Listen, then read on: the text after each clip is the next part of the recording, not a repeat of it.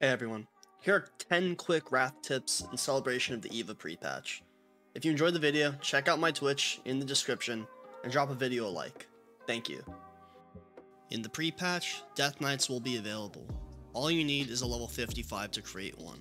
All of the races of both factions can be Death Knights. Dual Spec will be available in Prepatch. It costs 1000 gold at any trainer for your class. You can access it by opening up your talent panel and looking on the top right. There is a blue post stating race and faction change will be coming, but we do not know when. Speculation is in a later phase like an original Wrath. Reality is Blizzard might drop it in a quarter where they need a financial boost like quarter 1 2023. Season 4 gear can be bought with honor at the arena vendor. Extra arena points at the end of the season will be converted to honor at 10 per point, but honor is capped at 75k, don't rot any honor. If you are leveling right now, stop at 60.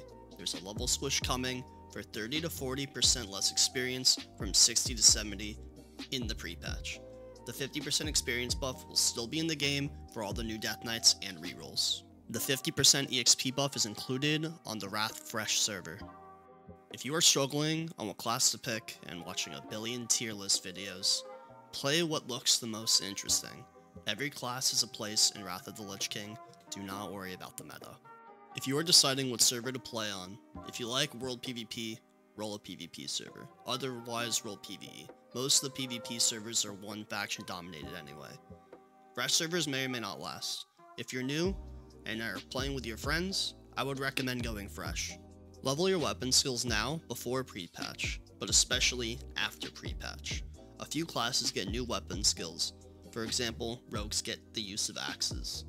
Blasted Land Servants and Dire Maul Ghosts are changed to not work on the beta right now for leveling weapon skills. Tip number 10 is a cliche, but truly enjoy yourself. This is the most popular World of Warcraft ever was. Remember to focus on what makes you happy.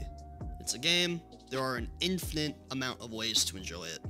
This expansion is very alt friendly, so take your time with it, experience everything you never had the opportunity to before. That's all for now. Remember to give the video a like and subscribe for more Wrath Classic content.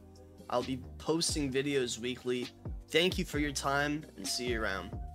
Peace.